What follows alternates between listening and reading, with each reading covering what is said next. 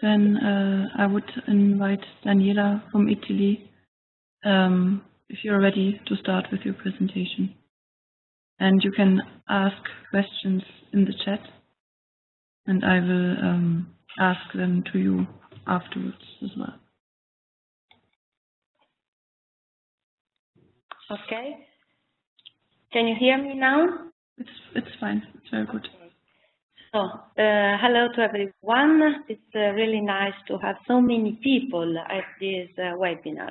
I just want to introduce me briefly. I'm Daniela Cucurullo, and I'm an Italian teacher. I teach English and multimedia in a secondary school in Naples and also at the University of Naples. I've been part of this wonderful project that is the Creative Classroom Lab project for 2 years, and we have just ended it. And I had the experience of different scenarios in my classroom, and I'm so glad that I have been invited to present some of the results of what I have realized with my students in the classroom with the scenario, collaboration, and assessment. I'm sharing a PowerPoint presentation, and that's why, to have you focus on what I'm introducing, I think that it is better to switch off my webcam, and I'll switch it on again at the end of my presentation during the discussion time, okay? So, collaboration and assessment is one of the scenarios the Italian group decided to introduce in the classroom. The word collaboration is very important, and we could ask why. First of all, I think that the collaboration is one of the 4 key words in the 21st century skills. The 21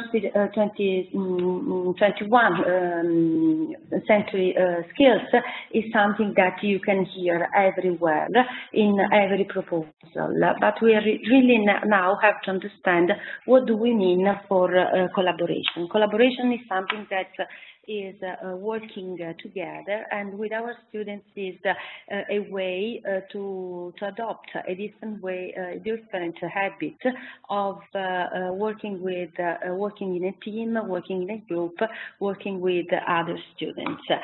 Together with the skill of the 21st century collaboration, we have some others that are implied in what we realize inside the classroom.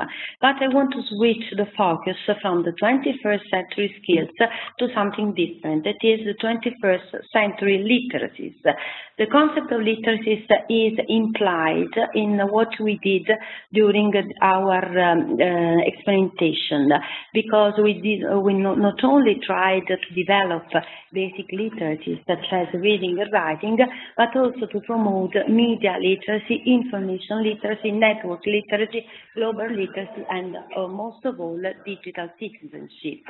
These are, of course, the literacies in a wide and broad sense, but we tried to use as much as possible all the suggestions that came from the coordinators of this project to enhance the acquisition, the development of some of these literacies in our students. What do you say? So collaboration on one side, a sort of literacies in the other side, all together make what I call what people call nowadays the fluency. The fluency is a new concept that was introduced by experts, especially a group of the 21st century project for the development of the global digital citizenship, to promote something that was fit for our nowadays, for our students, for people in general. Among these fluencies, you can see collaboration. So this is the project, and it is referred in the Global Digital Citizen Project. So what we did, what I tried to do inside my classroom, we tried to recognize the concept of collaboration as one of the most important suggestions and proposals that came from the European Commission, but also from the political experts, because it is one of the things that enable our students to be citizens of Europe. And so we decided to adopt this word, this way of working inside a classroom as our main reference scenario. The fluency is, as you can see in the definition of the project, something more than a simple skill and something more than a simple literacy. It is the ability to express yourself readily and effortlessly. It is not about technical prowess. It is critical thinking skill, and it is essential for our living in this multimedia world. And the definition is really pregnant because it's really significant, because it says to be literate means to have knowledge or competence. To be fluent is something a little more. It is to demonstrate mastery and to do so unconsciously and smoothly. This was my point of reference, my framework of reference in adopting the scenario. And here, if you want to go deeper into the suggestions that come from the concept of fluency, you can have a link to this project.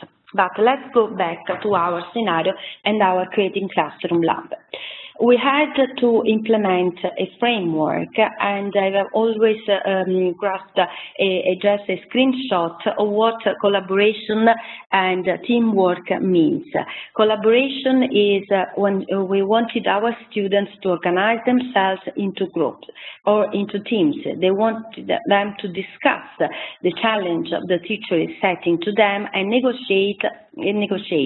They wanted them to plan how to shape their team tasks.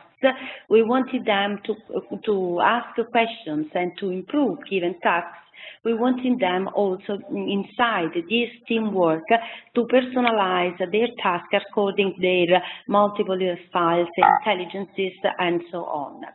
So students were invited to work in a team at school and extra school, because I really think that it's so important to mix what is the formal education with the informal education and to share findings also in a virtual environment.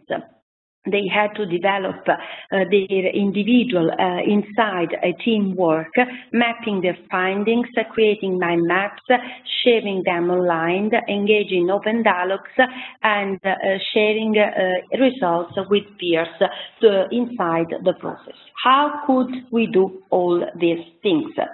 Well, we started with a brainstorming activities following the idea of the collaboration fluency suggested through the 5 E's.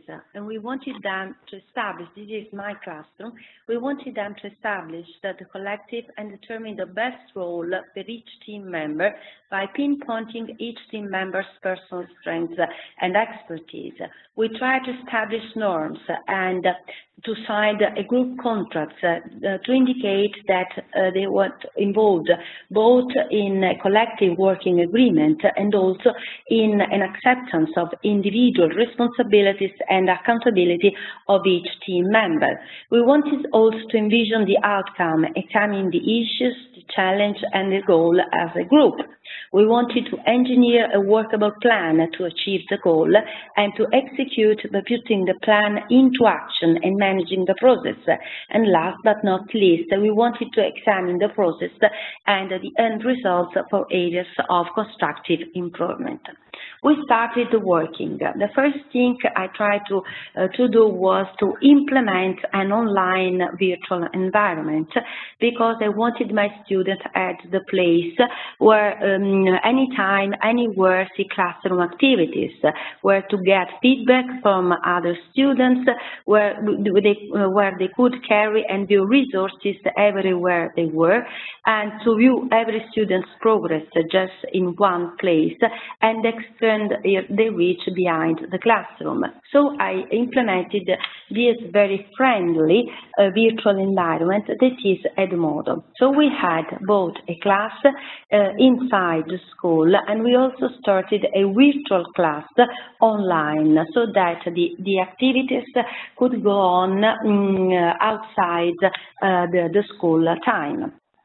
Once implemented this virtual environment, I tried to exploit through the use of tablets as many web tools, 2.0 web tools as possible, because each tool could be useful for each activity. This line, that is a place where you have, like the one you are experimenting now with the MOOC tablet, is something where you can post your sticky notes and you can post multimedia files such as images or videos or text or files, whatever you want. And this is very useful. As you see, I tried to screenshot some pictures of some of the work done inside the classroom, because we had at the beginning the need to brainstorm ideas, to collect ideas,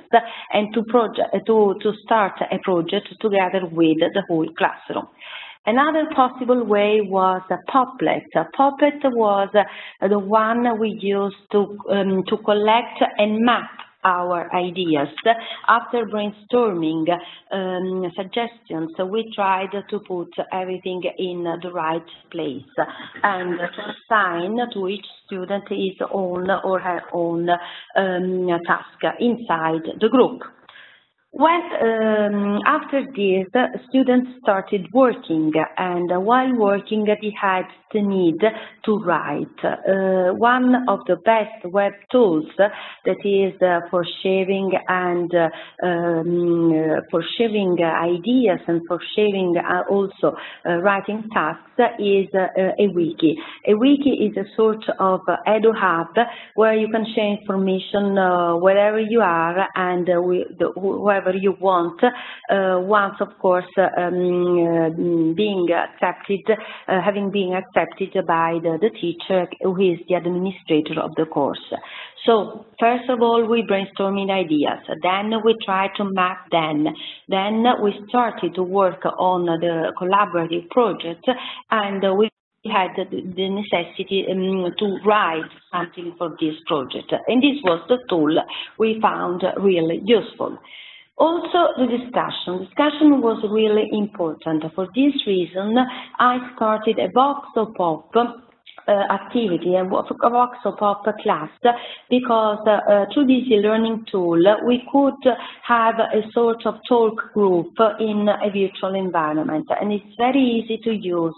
The result is like the script of a video, when everything can add his or her own opinion and share or discuss it or compare it with the other students in the classroom. So these were the tools that were used during the process, just to collect ideas, to write ideas, and to start working on the given tasks. One just very quick reference is that I started this project with my classroom in the 5th year of a technical institute, where students have to study specific subjects in English. We call it CCL, that is Content and Language Integrated Learning. And so my students of electronics and electrotechnics had to study some specific content in English in order to prepare themselves for the final exam. So they had to work together at a project that has to be shown during the final exam, during the exam. And they also needed not only to collect ideas, of course, to find resources and find contents and materials, but also to find a way to show this production to the external commission. This is why I found Glockster as a very useful app, because with this tool they could create posters online, adding any kind of multimedia file. So you have just one place, you have pictures, you have photos, you have contents, you have films, videos, or files, any kind of files. And so the whole class collected together what they have done what they had done just in only one place. Of course, I try to suggest some of the possible tools, web tools that can be used in a collaborative way, but I also want to give you the opportunity to find your own, both for an Android or an iOS system, through this very useful website where you can find EdTech collaborative apps, and these are just a few that can be used to enhance this kind of projects. Another very useful resource for me was Learning Apps, the website where you can not only test your students' knowledge, and so moving towards the second phase of the scenario, that is the assessment, but you can create your own content according to what you are producing. With this website, Learning Apps, that is in different languages, you can invent your own app with different kinds of exercises or tasks. Multiple choice, drag and drop, fill in the blanks, matching pictures, and so on. And I found this very useful because once I realized the project work, students started to test and to check what they had done, so that they could at the same time check their work, do a peer review of what other students have done, and also test the results of their production. Extra resources can also be found in this Web 2.0 Cool Tools for Schools, where you can find, I'll give you the links to the presentation later on, because we'll share it on the website.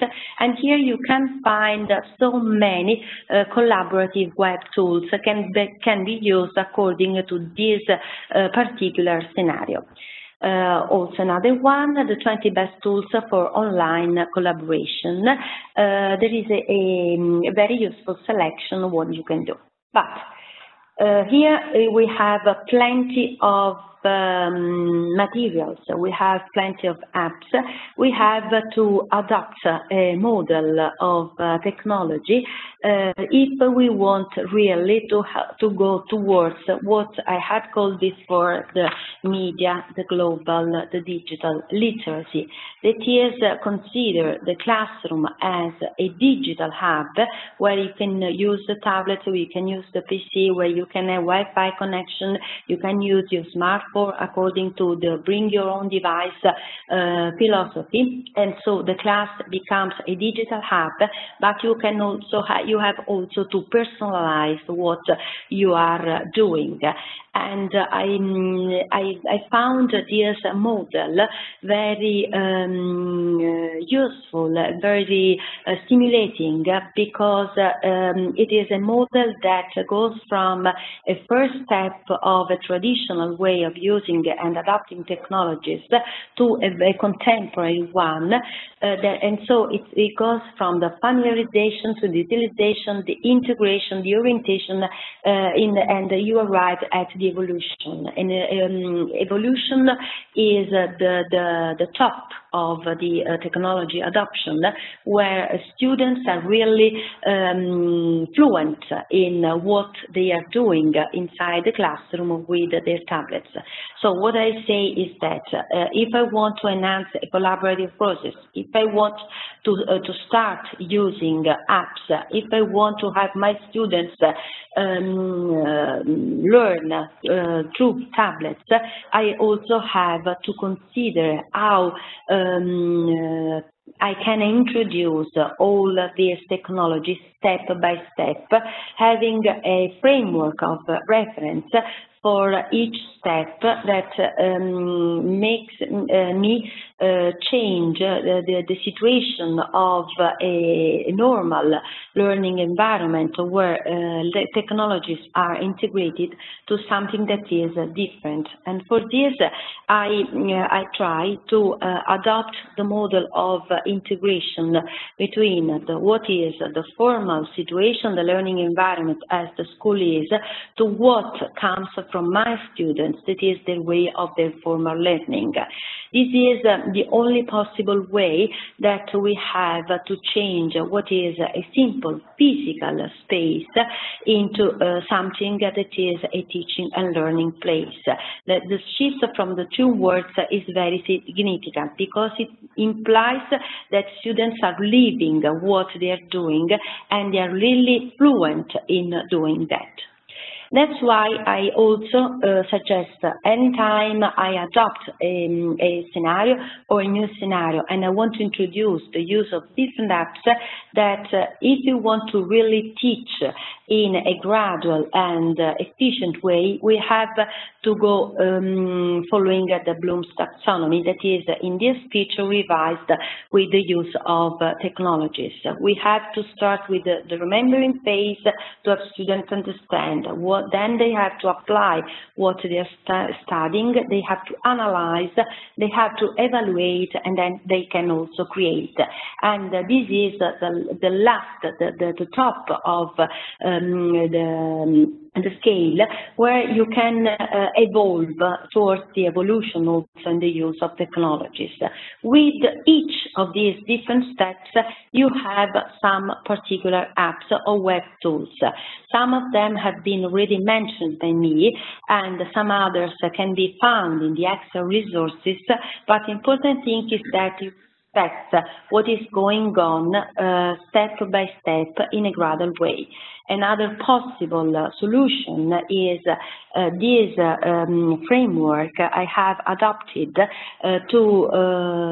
this is for iPads, but you can also find the same apps for Android. You can have step-by-step other possible tech tools and tech apps. Another one is this. I say at the beginning that I wanted my students divided themselves into different roles according to their style, to their multiple intelligences. So how can I choose the right app for each personal intelligence? I have different examples for each of them, and so according to the needs of each student inside the team, inside the group, I could suggest one of the other. One, the last but not least, is the mixture of skills and literacies towards the concept of fluencies I introduced at the beginning. For each of the literacies, you can have a selection of different apps, and this framework can also be adopted inside the classroom. Once done all this work, of course, we had to consider the second step, the second phase of our scenario, that is the assessment phase. How can I assess collaborative skills? I had students work in a team. I had students work in a group. I also had students perform individual tasks. How can I enhance the assessment skills? Of course, I had to adopt grids as a teacher to consider some individual inside the team. I had to consider the teamwork. I also had to consider the process and not also the products of my students. But I also wanted that each student enacted a sort of peer review each other, considering the work done by others, because all together had to collaborate to a final product. So I adopted some grids with my students just to check their progress during the process, but also to evaluate the products they had realized at the end of each phase. I also share with them these grids, and we agreed on formulating them together, but also asking my students to give the personal feedback to other people working together in a team. All these grids are, can be found in the scenario resource bank, and so you can see how we developed. I don't want to go deeper inside them, but see how you can adopt for each step of the scenario a different way of working and assessing from the student's part or the teacher's part, of also from the experts outside the group. How could I prepare these grids with my students? Well, I have selected the 3 best rubric makers that you can find online. The first one is Rubric for Teachers. This is a website that offers a lot of pre-made rubrics that cover a variety of subjects, and they are available for use. You can adopt them as they have already been done, but you can also edit each rubric according to your own needs. You can share what you are doing, and you can also change your ideas and modify some of the columns or some of the boxes inside the grid. So this is the first one that is really useful to prepare and to develop your own assessment grids according to the different works you are doing. Then there is another one that is iRubrics, or Value for Rubrics, where you can build your own rubrics, you can assess, but you can also share and collaborate. And what is important in these other websites, that you can have your students check the progress they are doing in a sort of gamification progress, because students like to be appreciated. They want to know if something they have done is highly recognized or no, or not, and they enhance the mechanism of a game. So because they want to go to the other step, to the other level, and to want to pass the module. And then you can also have with this website your own virtual class, and so you can act in a collaborative way to assess rubrics with the group, but also to have the process, the whole process built inside your own cloud, as we can say, in your own virtual environment, and monitor what is going on. Last but not least, the other one is RubyStar. It's a pity I can't open the website and want to take so much time, but I just want you to suggest that you can create your own rubrics with different activities and different tasks. For each of these sections and categories, you can find different possibilities.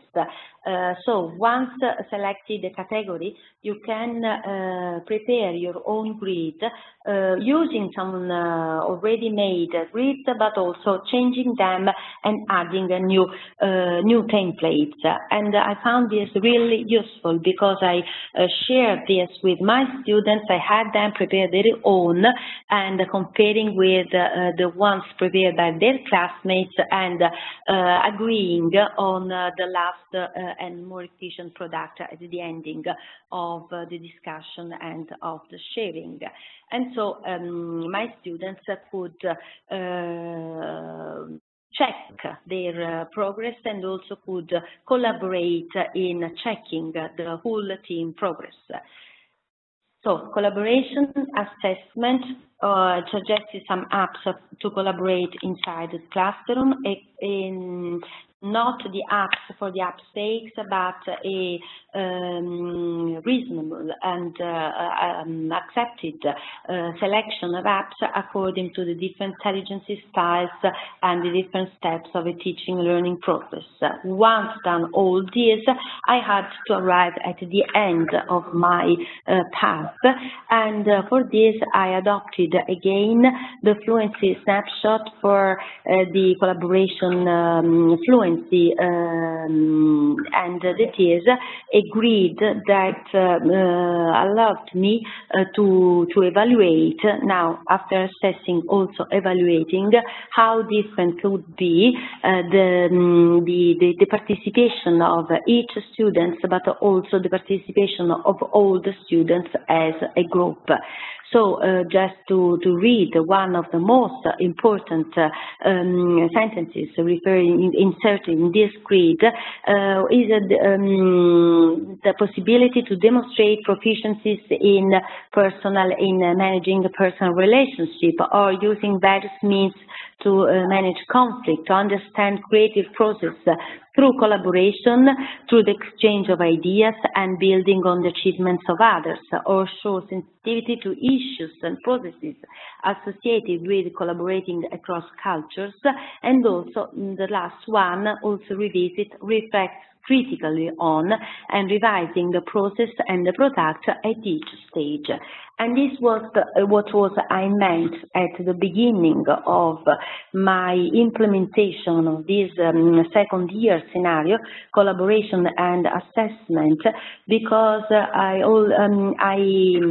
wanted to change what was a simple classroom in a personal classroom environment, when all the students could feel themselves as being part of a group, and so that to promote what I said at the beginning of my presentation, to promote, enhance the development of all the different literacies.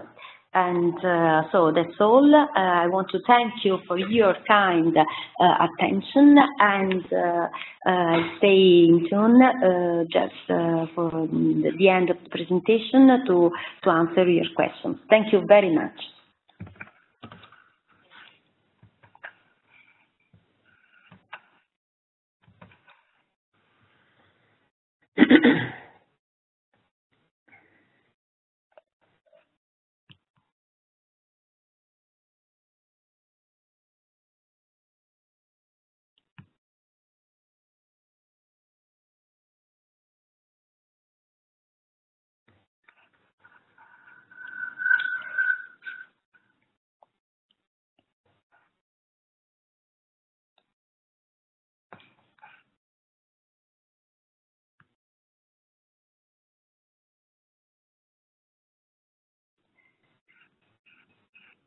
Elena, can you hear me?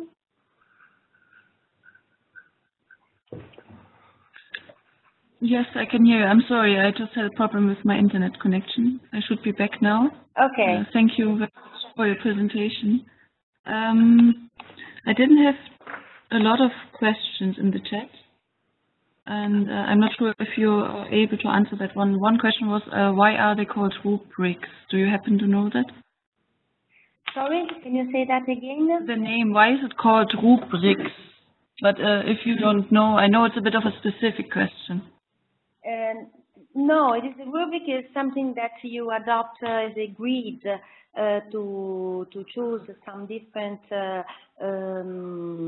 how can I say, some different, we say, indicators. I can give an example of a rubric. If you want, if I can share my PC, my desktop. I would suggest, because of the time, that we move on. Do you have a link maybe as well? Well, of course, I have the Rubister link, and I wanted to open it, but I didn't because I think that I took too much time for this. Well, it is the heading on a document and with the direction of what you have to assess, to what you have to judge or evaluate. So it's a sort of grid and with different headings, for example, participation inside the classroom, relationship with other people, and so on. And then you have to go deeper inside it and give a detailed description. All together, the grid with the headings on the left-hand side and the description of the right-hand side with different values that can be numbers or just words. All together is called a rubric. Thank you very much. Wolfgang, are you ready? Yes. You can hear me? Yes, perfect. Thank you again, Daniela. Okay, you're welcome. Okay, thank you very much, Daniela, for the interesting and basic theoretical overview and information about the useful apps. Now let's have a look how it could look in the school, in the real school situation. About me, that's me. I'm teaching geography, German language, Office Software, Multimedia, and some Web 2.0 tools. I'm also the e-learning coordinator of the school. I'm responsible for the learning management system. I'm IT administrator, and since 2003 I'm working with laptop classes. So our school, just to have an imagination, it's a college for higher vocational education, a commercial academy. It contains professional training in alpine skiing, snowboarding, cross-country skiing, and biathlon, added to commercial qualifications. To understand a little bit the situation, it's good to know that normally the students work 5 to 6 hours per lesson and 2 to 3 hours per day training. So they have not really much time besides school. So what I made the first year, you see the setting, it's the first grade class. There are 30 students, 30 to 14 years. We built 9 groups. We have 10 Surface tablets provided by school and bring your own smartphones and laptops. From the second grade on, normally our students have laptops and we have laptop classes. So what was the task about collaboration? The task was to create ebooks about different topics of globalization. They used laptops, tablets, and smartphones. The learning story, you saw it before, theoretically, it's very simple. You organize groups, you organize themselves.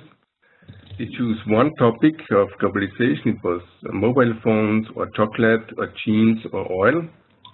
They have to find information and map it. Then they have to get the teacher's remarks on the content and structure. Then they write the text for the ebook. They design the ebook. It's an ebook that is implemented in our learning management system. They ask questions to the pages. Then they present the ebook before the class, and then they assess others' ebooks.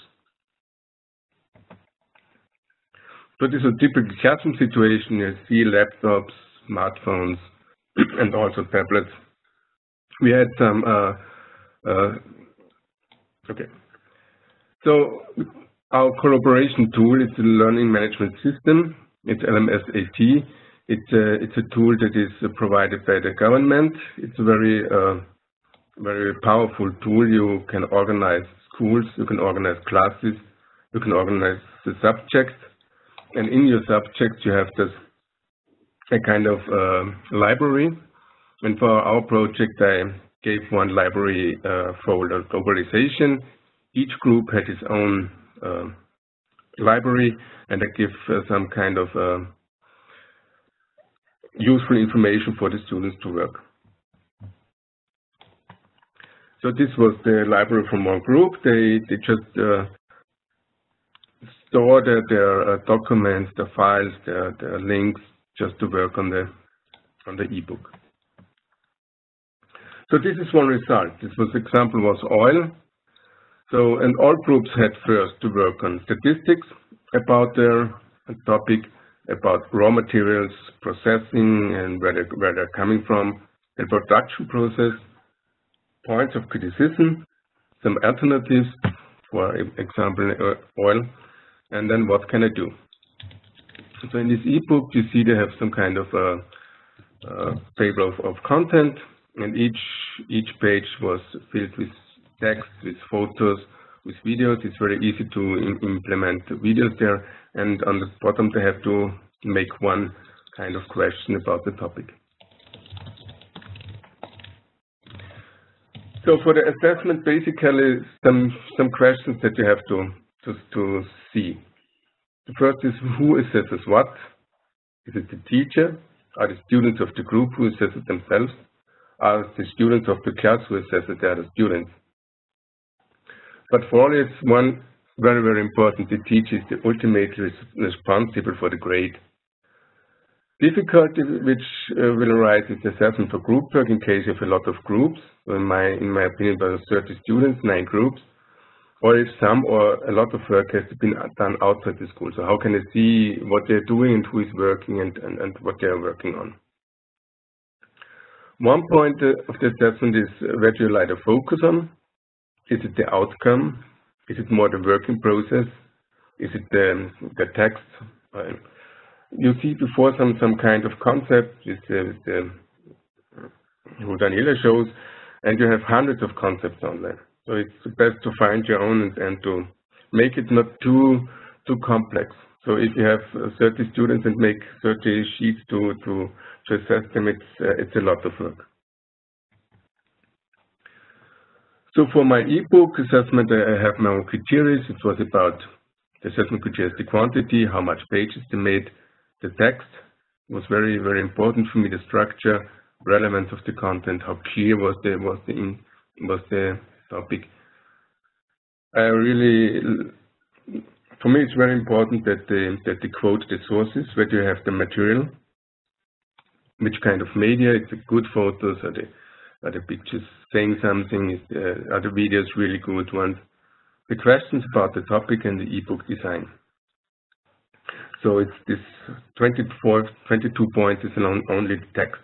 5 points is how did they make the ebook, the design of the ebook, a little bit the social behavior, and another kind of points just coming from other students by this assessment. So this is a Excel sheet. So this is my rubrics. You just see the points and how much they get. And I show the students then because they have some questions weighted. I get 5 points and others 4, and then I can explain then it. Assessment sheets for the students. So they had to assess each group, and they give them 1 to 6 points, and then I had to write about something I liked very much, and this was very interesting because if students assess, it's not so much far away from the assess from teachers. I made also how students would like to assess it, or how much is the percentage rating. The first group, it was this project. It was about more or less 70% the project and the content, and only 11% the students self-assess.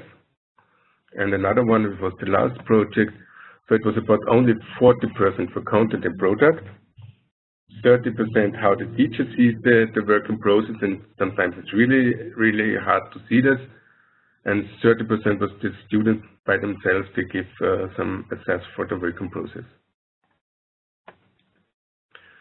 So some remarks, because normally I'm working with laptops, and only our first grade has now sharing with a little bit with tablets. So one thing is as a geography teacher for all, mobile devices are very helpful in collaboration processes work. So you can really do a lot of things. The students can get more information from different sources. Normally they have the textbook, to 2 or 3 quotes, and then make something about it from that, and that's not really good. Another really good point is that the students have more possibilities to present their work. and maybe to raise a little bit of creativity. It should be mentioned that I don't like to work with too much different tools and apps, because students, it's good that students come on with one app and to work with that with 2 or 3, but not too much more. Also, if you have more teachers in school who are working with laptops or with tablets, should be clear what apps you are using, that students really get not confused with apps and with platforms and any other things. What's really teaching and learning can make more fun. Teaching can also be much more complicated and not so. Okay, but I really saw it for collaboration projects in the classroom. You normally need a lot of time. You saw it in the last course, in the course 2, that with the learning story. So if you're going to higher grades, you are more focused on the topic than on all other things around. So for my project, just to say, we need about 50 to 20 lessons, and that is really a lot just for one topic. So I didn't use apps and tools for assessment. You saw this Excel sheet. What I now think is that for self-assessment, Padlet is a very good tool, also for a group, if a group has a Padlet, or just to give some remarks. For our learning system, I can give some points, and I can give remarks. But if I would give remarks to 30 students, it would be a long time only for giving remarks. Okay, that's the project and some kind of assessment and collaboration. I show a short movie. I think we have the time to what the students have done. So if you have any ideas, so just a moment.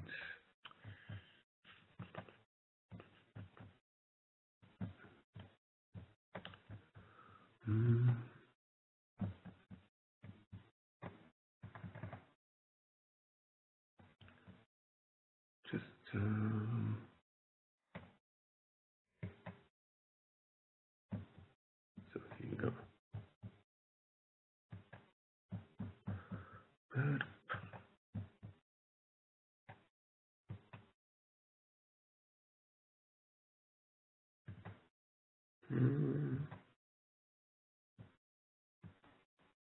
So here we go.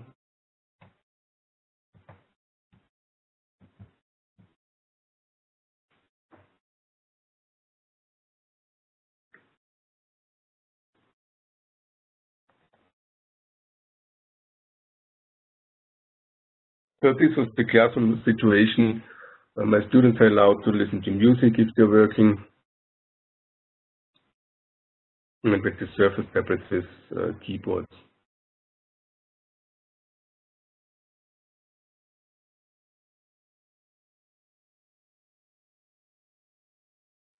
So this was a time schedule. It's about 16 hours work.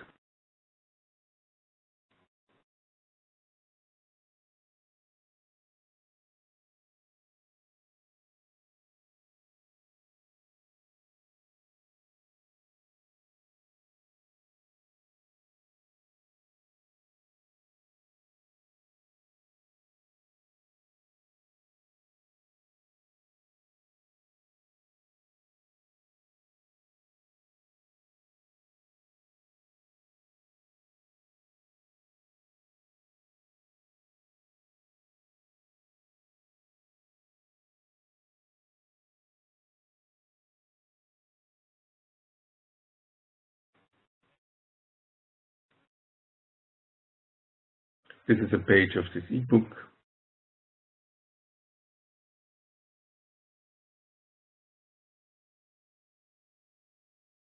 So that you can build in.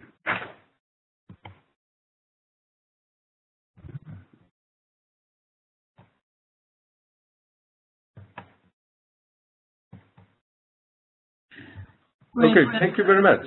Thank you, Wolfgang. We have one question in the chat And the question is, what do you do if you do not have a lot of time?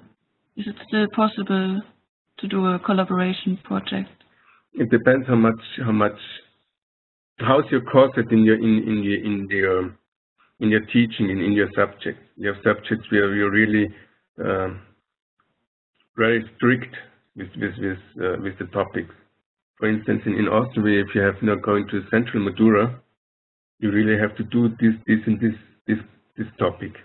In geography, I can move a little bit because when it's in the curriculum, is said globalization, you have much more time to divide it and to do other things in this. But if you have really strict curriculum, so you're not so free to work with collaboration. Thank you. And another question is, how did the students react to this new way of working? They liked it very much because it's just a new way to learn. Because normally in the first grade we are not working with laptops and with tablets, and so it's very free and just another learning environment. They liked it very much. They knew that they have to work a lot, but they liked it. Thank you. Are there any other questions in the chat? Then now is your moment. Otherwise, we will soon also close the webinar, as we had 2 excellent presentations, and it's now close to 1 hour. So, say something. I think it's one really thing is that you can really have technical problems, and if you have different devices, you must really be good in technology. Otherwise, you are just only having problems. Sometimes go to the internet, my tablet is not working, and so it's really hard because it sometimes colleagues don't like to work with these notebooks because they cannot react if there's some problem. I think this one is the most problems in generally if you use new technologies. Yes, thank you. I think they replied to all questions. There's another question for you, Wolfgang. I don't know if you know the answer. Do all teachers work in the same collaborative way? No. No, because in the secondary school, in commercial school, you have really some curricula that are very tough. You cannot, you haven't any time to do anything other like you have to do. And if I see it right, the problems are not bring your own device. The problems are generally technology. That you have a lot of, in Austria, for example, very old teachers. You are not really fit with technology. And do you have someone to take care of the technical problems? That's me. Normally students, I have, because we have 10 years now laptops, normally students make it by their own because they really want to go to internet, and so they do everything to come to the internet. And I thought that so by and by it's easier for them to work with the laptops or also with tablets. And I think you already replied to it, but do you think that there are a lot of technical problems because of bring your own device? No, because normally if you have a perfect working system, it's not a problem today. It depends on the software. Maybe we had a lot of problems with Windows 8.0, but now I think it will better with Windows 10. Thank you. And we also have mixed. We have really MacBooks and tablets and also some laptops. That's not the problem. And another question is, what about homework? Do you assign homework? Normally not, because our students, they have 6 hours lessons in school and then 2 or 3 hours per day training because they're professional sportsmen, sportswomen. So, and normally on weekends they have training courses and races, and so I try that they can do everything in school. Thank you. And then another question about your school vision. Like, do you have a school vision about education with technology? I think as we started with this learning management systems 10 years ago, and for me the best would be really that all teachers use the learning management system, because it provides students with the topics and with the things we have done during lessons if they're not at school, and so they have always an overview of what they have to do. Yeah. And one last question before we finish from Josefina. What about students who don't care and use the internet and tools for their social sites? Normally Facebook is blocked, but on the other hand, you cannot, if they're coming with the mobile devices, you cannot, they're just working with WhatsApp and anything else. And they have to learn to go with it. Also, sometimes they're playing games 1 hour during the project, but they have to be in this way. We have to make them in this way that sometimes they have to a fixed timeline. They have to finish their work at this time, and sometimes maybe it's better if they're just learning. If you have seen it in the video, the girl was learning Italian vocabulary. For her, in this time, it was much better to do that, and for me also, because if she's not learning, she can also not concentrate on the other work. Okay, thank you very much. Thank you again to both presenters, Daniela and Wolfgang. And thank you to all participants. We had 93 people in the webinar. And sorry again that you couldn't use the chat to chat with everybody. That was not our intention. There was a problem for us to change the setting, and we will try to fix it for our next webinar. And see you all still on the course, and have a nice evening. Bye, everybody. Just a few words, Elena, if I can. It's possible to open a follow-up discussion in the forum if people want to share their ideas and to ask questions in the forum. It could be useful to do that. I'm available to this. Yeah, excellent idea, Daniela. Okay, so thank you to everyone, and see you on video on the forum. Okay, bye-bye. All right. And as always, the webinar materials, the recording and the presentations will be available in the section of this webinar. So you will find it back.